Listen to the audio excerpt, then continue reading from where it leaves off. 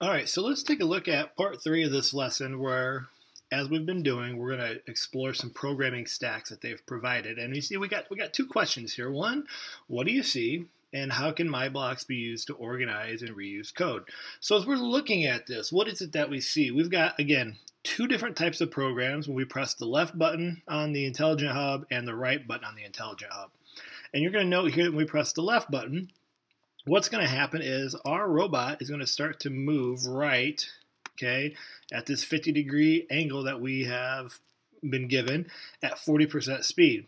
And it's going to continue to do that until right here, our gyro sensor, plugged into port 2, is changed more than 45 degrees. So if I plug my robot in here so you can see the ports, okay. So now if you look up top to our port 2 here, up top, if I look at this, or actually they'll just go into port view here on the robot, we can see our motors, and here's our gyro. And what that code is saying is when the angle is changed more than 45 degrees, it's going to stop moving, and then our robot's just going to move forward for 1 rotation. And so if you look up here at this port, it says 286, and I start to move this, you can see that it's increasing that direction. So once it reaches a point of 45 degrees, it would kick out of that, and then our robot's then going to start going straight. If I start going back here to the left, the numbers go down. So it's like a 360-degree circle radius that we've got there. So that allows you to turn a little bit more precisely with your gyro sensor as you have that. Now if we take a look here at the next code, when the right button's pressed, all it shows is pattern. So this is one of those my blocks that we've been exploring, and so you can create your own programming blocks, which will make your bigger programs easier to follow and flow in the long run.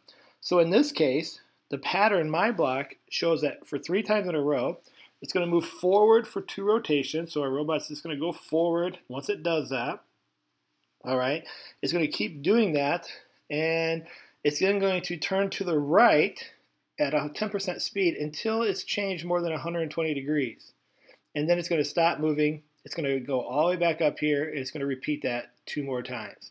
And so we should, if you haven't done this yet, look at the numbers. We have a 120-degree turn. What do you think we're going to be doing? What should your robot logically do?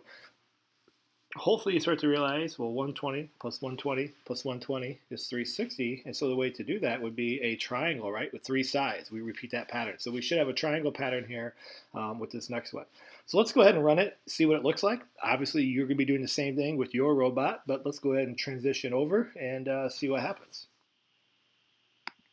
Okay, so let's go ahead and run this program now.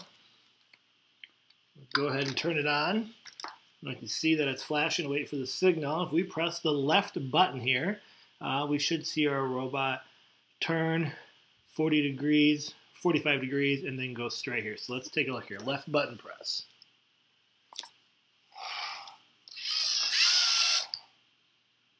Okay, we'll run that again here. So wait for 45 degrees, and it went forward 1 rotation. And let's take a look here at what happens now when we press the right button, and we should, if my theory is correct, get a triangle.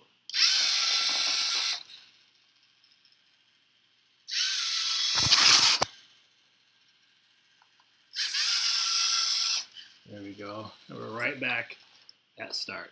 So go ahead and play around with that. Go ahead and share in the Slack channel your thoughts, your ideas. If you've used Gyro, it can be one that I know it can be a little intimidating, and then we'll go ahead and get into part 4 next. All right, my friends, as always, stay awesome. Peace.